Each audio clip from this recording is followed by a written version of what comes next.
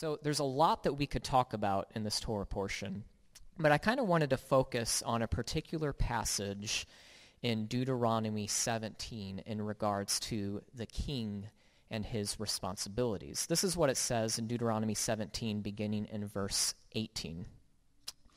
It says, "And when he, the king, sits on the throne of his kingdom, he shall write for himself in a book a copy of this law, approved by the Levitical priests. And it shall be with him, and he shall read in it all the days of his life, that he may learn to fear the Lord his God, by keeping all the words of this law and these statutes, and doing them, that his heart may not be lifted up above his brothers, and that he may not turn aside from the commandment either to the right hand or to the left, so that he may continue long in his kingdom, he and his children in Israel." All right, I love that passage because although it's speaking specifically to kings here, I think there's something here for all of us. It says that the king is to keep the words of the Torah. Why?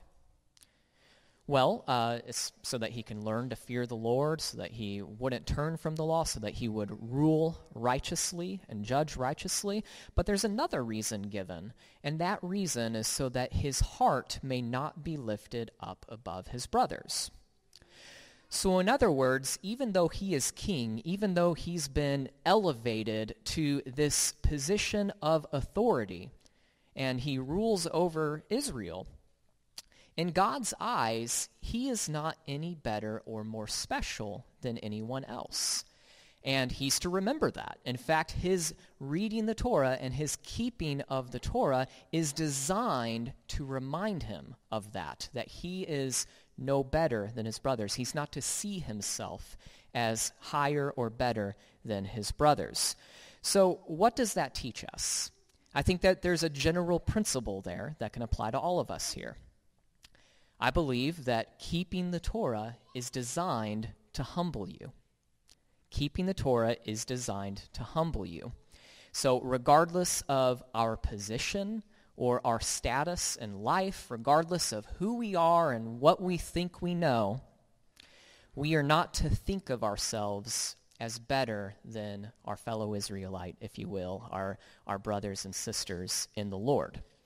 Now, I bring that up because I think that there's some irony here, especially for us as Messianic believers, those of us who do love the Torah, and we follow the Torah, and we love it. We have a revelation of certain commandments of the Torah that has sort of been lost in the church, like the Sabbath and the feast days and the dietary instruction, and all of those are wonderful things.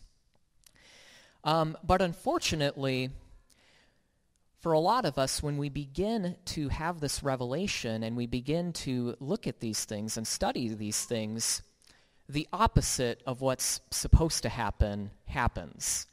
For a lot of us, we become prideful and self-righteous in our keeping of the Torah, and we begin to look down on other believers who have not yet had the same revelation that we have, and thereby we break the very heart of the Torah. We break the very intent of the Torah, what it's supposed to do in our hearts.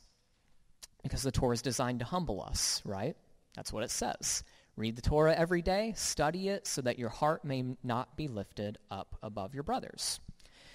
So it's just like what Pastor Matthew was talking about last week, that it's possible to keep the Torah in such a way that you're actually breaking the Torah, if you're keeping it out of pride and self-righteousness and building your own kingdom rather than exalting God. So that brings me to my next point. How do we keep the Torah in humility?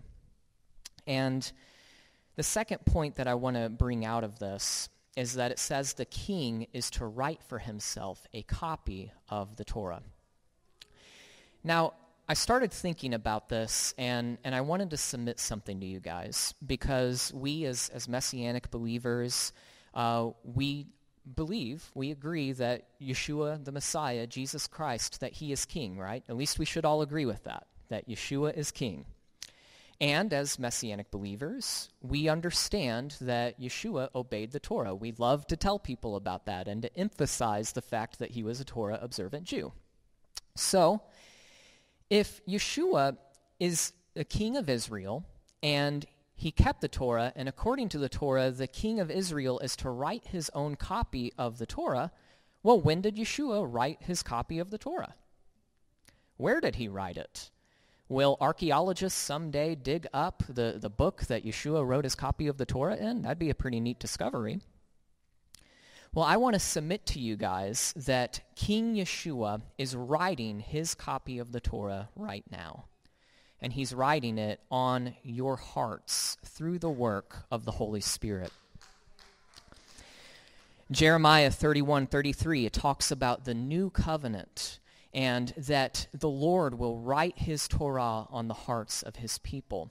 And as believers, those of us who have read the New Testament, we understand that Yeshua's death and his resurrection has inaugurated this new covenant, that it's breaking forth into our reality so that the Torah will be written on our hearts.